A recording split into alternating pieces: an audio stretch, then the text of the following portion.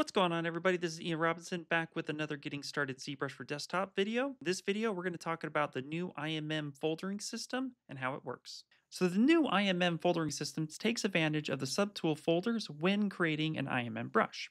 So in this example here, if I were to come on over to my subtool list, you could see in this project I have a ton of primitive shapes, and I would like to turn all of these into an IMM brush. And then in previous versions, all we would need to do is come down to the brush system, go down to create, and then just say create insert multi-mesh. So the way you would create an IMM brush is going to stay the exact same, except for now it's going to take a look at the subtool folder and folder them accordingly.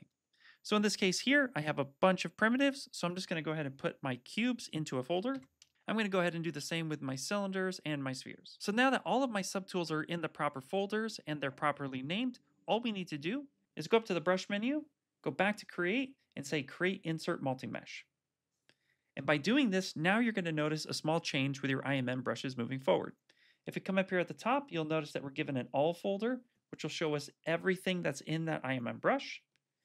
Now we have a cubes folder, a cylinders folder, a spheres folder, and even a capsules folder.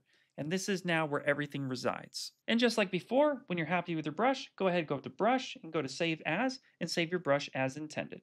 And as you might expect, this also works on the iPad. So you can see here, I have my different subtools and I have the folders labeled as I would like. So now I'm going to go ahead and just angle this how I want to see that. Go into my brushes, open up my brush menu, go to create, and say create insert multi-mesh.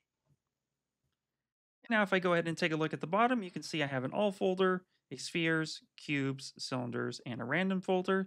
That's going to go ahead and wrap it up for this one, and we'll catch you in the next video.